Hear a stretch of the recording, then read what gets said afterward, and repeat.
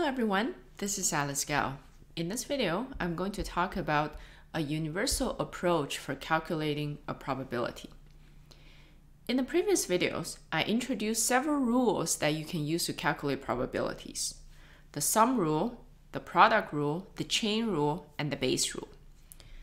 Believe it or not, these rules are sufficient to calculate any probability that you ever want to calculate. Now, when you have a problem, the challenge is often, which rule should I apply first? Then after that, which rule should I apply next?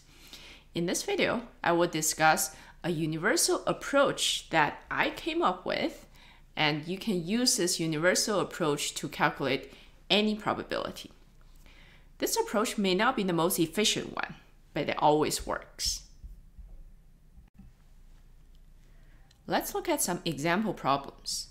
Suppose that we have three Boolean variables, A, B, and E. Any probability calculation problem you can come up with using a set of variables belongs to one of two categories. In the first category, we want to calculate a joint probability. In this example, we're calculating a joint probability over A and E. This probability may involve all the variables, but in this case, it only involves some of the variables. Category number 2, we want to calculate a conditional probability. In this example, we want to calculate the probability of A given E. Again, this probability may involve all the variables, or it may only involve some of the variables. This is a universal approach that I came up with. Let's take a look. There are 3 steps.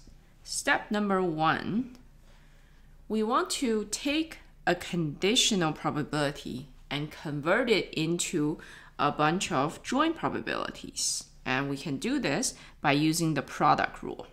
This is step number 1. Step number 2, we want to take the joint probabilities and introduce all of the variables into each joint probability. Introduce the other variables into each joint probability, and we can do this by using the sum rule. Now step number 3. The only work left is to calculate each joint probability that involves all of the variables. We can do this by using the chain rule. Now, if you are calculating a conditional probability, you need all 3 steps. If you are calculating a joint probability, you only need to perform steps 2 and 3. Let's look at an example. I will use example number 2 on the previous slide. We want to calculate the conditional probability, the probability of A being true given that E is true. What probabilities are we given? Generally, we assume we are given enough probabilities so that we have enough information to calculate what we need to calculate. In this case, we're given the probability of A, we're given the probability of B given A and B given not A, and we're also given the probability of E given a bunch of combination of values of A and B. If you look at this for a second, you might notice that we are given probabilities in the form of the chain rule already, right? We have the probability of A by itself, and then probability of the B depending on A, and then the probability of E depending on A and B. So this suggests that we can calculate the joint probability of the 3 variables using the chain rule, using the various probabilities that were given. Step number 1. Take a conditional probability and convert it into several joint probabilities. We can do this by using the product rule in reverse, or we can make use of a form of the base rule. Let's take a look. By applying the product rule in reverse, or the base rule, we get the following expression. If we want to calculate the probability of A given E, it's equivalent to calculate 2 other joint probabilities. One is the joint probability between A and E, and the other one is just the probability of E. Step number 2, take each joint probability and change it to involve all of the variables.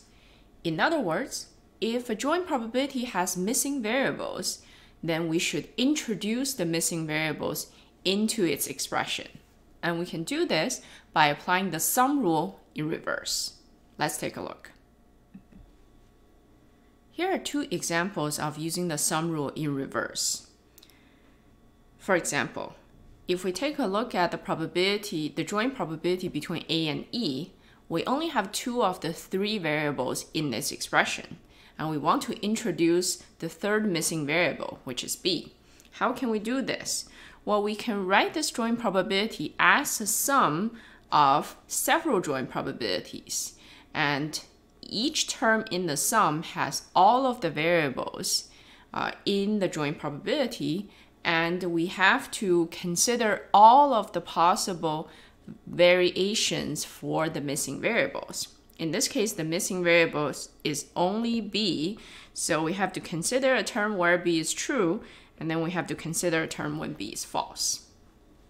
As another example, we can take the probability of E and write it as a sum of a bunch of joint probabilities where each joint probability has all of the variables. In this case, we have two missing variables, A and B. And because they're both Boolean, we have four combination of values for A and B. So we end up having four terms involving all of the combinations. So A and B both are true. A is true, B is false. A is false, B is true, and A is false, B is false. So at this step, we took a problem where we are supposed to calculate a joint probability between some of the variables and turned it into another problem where we have to calculate several joint probabilities, but each joint probability contains all of the variables. Finally, we're at step number 3. This step says, take each joint probability and calculate it using the chain rule. At this point, I haven't introduced Bayesian networks yet, so chain rule is our best friend for calculating a joint probability. When I introduce Bayesian networks, you will see that sometimes there might be an easier way of calculating a joint probability. Let's take a look. From step 2, we have 6 joint probabilities to calculate. Let me just pick one of them and show you an example. Let's suppose that we want to calculate the joint probability E given E and not A and B. First of all, notice that the order in which I wrote the variables in the joint probability doesn't matter. We can change the order of the variables however we like, and the meaning stays the same. So let me make this a little more convenient for myself, and I will change it so that A appears first, and then we have B, and then we have E. The reason I changed the order of the variables is so that I can see it easier. I can have an easier way of seeing how I would apply the chain rule. Remember how we apply the chain rule. We have to order the variables, and then based on that order, we will have a bunch of the product of a bunch of conditional probabilities in order, right? The first variables would be a probability by itself, and then the second variable will condition on the first variable, then the third variable will condition on the first two variables, the fourth variables. So every variable will condition on all of the variables that came before. So in this case, well, we have the probability of not A multiplied by the probability of B given not A multiplied by the probability of E given not A and B. And looking at this expression, you can see that either we can derive one of the probabilities from what's given, so probability of not A is just 1 minus the probability of A, or we're given that probability directly. So the other two probabilities, B given not A and E given not A and B, they are both given directly. So we have a way of calculating this joint probability involving all the three variables.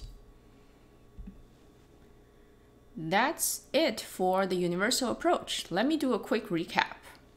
The universal approach has 3 steps. In step 1, we take a conditional probability and convert it into an expression involving several joint probabilities. In step 2, we take each joint probability and make sure that it contains all of the variables. So we introduce all of the missing variables into the expression. And finally, step 3, we will calculate each joint probability using the chain rule. That's everything for this video. After watching this video, you should be able to do the following. Calculate a conditional or a joint probability given several probabilities using Alice-Gall's universal approach for calculating probabilities. Thank you very much for watching. I will see you in the next video. Bye for now.